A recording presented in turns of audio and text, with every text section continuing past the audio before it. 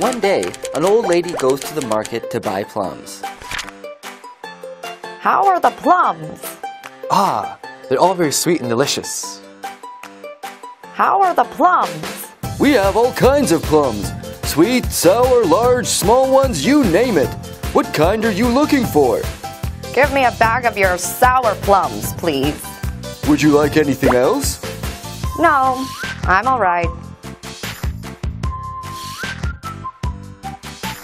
How are the plums? What kind of plums are you looking for? Give me a bag of your sour plums, please. Here you go.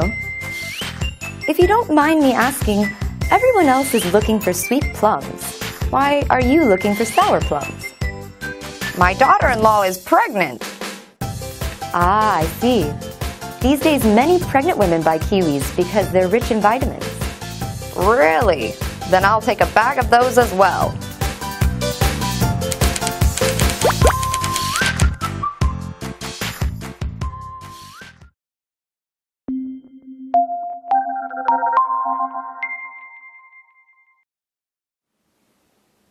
Hello, I'm Amy from IGM. Despite all three of the fruit store owners dealing with the same customer, the results were completely different. How could this happen? First, let's take a closer look at the first store, which was unable to make a sale. This store owner ignored what the customer wanted and simply promoted their product by saying, "Our plums are sweet." The second fruit store owner was able to sell a bag of plums upon learning that the consumer was looking for sour plums. And what about the third fruit store owner? This owner listened to the customer's needs and went one step further to discover the reason behind their needs. As a result, this owner was also able to sell the old woman kiwis. The first and second fruit store owners are the average salespeople we commonly come into contact with, whereas the third owner is different. This type of salesperson is called a consultant-type salesperson. So what does this mean? A consultant is a counselor who listens to the problems of a client and offers viable solutions to those problems. From this definition, we can infer that a consultant-like salesperson is a salesperson that determines the hidden needs of a consumer and offers a product or service to fit those needs. By satisfying what a consumer really wants, these types of salespeople instill consumers with the idea, "I have to buy this." Uno Takashi is known as Japan's god of business. He began with a tiny izakaya, a Japanese-style bar, and was so successful that he established the Raku Corporation. Currently, this company operates over 20 small franchise bars in the Tokyo area and records over 1.6 billion yen in yearly sales. It is an amazing achievement for a restaurant or bar to achieve close to $15.7 million in sales. The Nikkei Restaurant, a magazine for the Japanese food industry, named Uno Takashi as the god of izakayas, beating out many CEOs of larger franchises. So what was the secret to his success? Uno Takashi thought about how to give the consumers what they wanted to make them happy. Why do people go to izakayas? Most people would answer, to drink, obviously.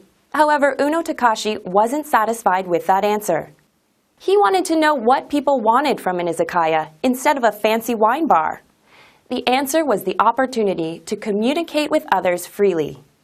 The people visiting izakayas wanted multiple experiences to enjoy the company of their friends, of other customers, and with the employees. In order to satisfy this hidden consumer need, Uno Takashi had all of the employees and patrons refer to each other by their names. Calling people by their names creates a natural sense of familiarity. Thus, all of the employees wear name tags, allowing customers to refer to all of the employees by name. This led to consumers naturally giving out their names and allowed employees to refer to each customer accordingly. By doing this, any returning customer was greeted in a friendly manner with, "Welcome back, John." What do you think the results were? Despite the severe economic recession at that time, sales went through the roof. So what do you think? Actually, Uno Takashi is not the type of salesperson most of us would normally think of. However, he understood what it took to become a successful salesperson. He understood that a consumer's hidden needs must be found and that an appropriate service must be offered accordingly. So what must we do to properly use these methods like Takashi did? World-renowned sales consulting experts recommend asking open-ended questions. An open-ended question is a question where the person responding offers their opinions as their answer. It is the complete opposite of a close-ended question, where short yes or no answers are given. Shall we look at an example? Imagine a customer who demands that payment dates be set for the last day of every month before signing a contract. However, you want the payment date to be at the beginning of every month. In this case, if you had said, "Does the payment date have to be at the end of the month?" the customer would simply reply, "Yes, of course."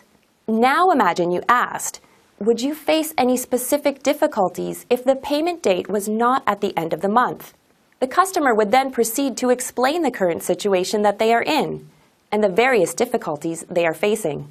This would not only allow both sides to compromise with each other, but also solve the problems and concerns of a new customer to create opportunities for more sales in the future.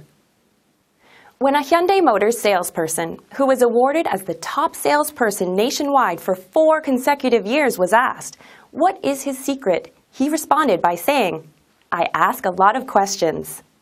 Truly effective salespeople ask their customers questions. Then they ask more questions. Become a consultant-type salesperson by asking open-ended questions to your customers, discovering their hidden needs to provide solutions for them. Teach this lesson to the salespeople in your company and turn them into consultant-type salespeople who not only sell plums, but kiwis as well.